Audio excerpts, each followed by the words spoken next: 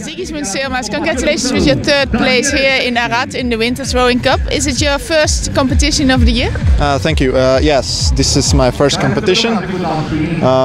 Pretty nice weather, pretty good competition. Thank you for organizing it. Yeah, I'm satisfied with the first competition result. Yeah, because the season is just coming up, and then of course it's Olympic year, and yeah, we'll see how it goes, and hopefully it goes really good this year. Because it's the first competition, and what do you have to look for if you now start throwing? Approaching speed, of course, the block. I'm just like catching my feelings now, because it's the first competition this year, and we've been working differently this year, and we'll see how it goes. Hopefully it's going to be really good. Yeah. If you see now, it's an Olympic year. Together with Lina Musa, you changed to a Finnish coach. I don't know, was it this year or last year? Yeah, last year. It was.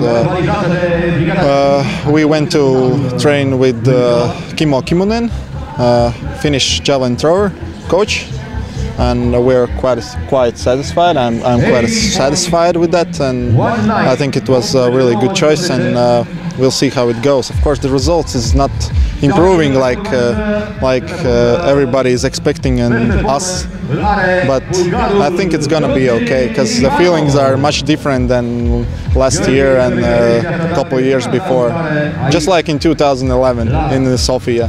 Yeah, but I don't know why it wasn't flying so far, because the feeling everything's okay, no injuries, no nothing, just enjoying the time and competing. Yeah. So sometimes they say to change the technique has to take a while before you see the result. Eh? We haven't changed technique. We just try to use our best.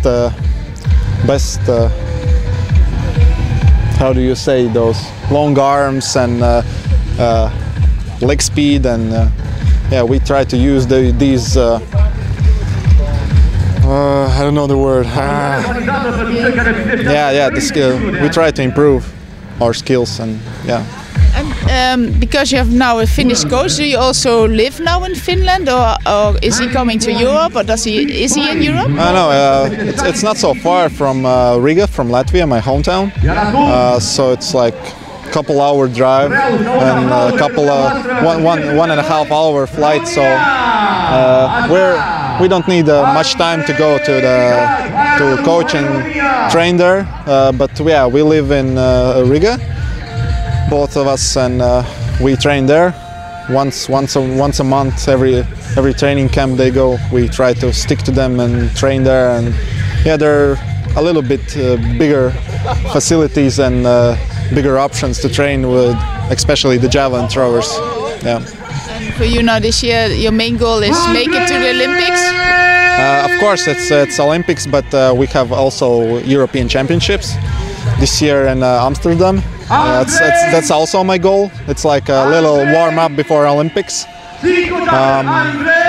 Yeah, I'm staying positive and trying my best, and now we have a couple ideas what we can improve, and hopefully after training camp in Portugal it's going to be much better.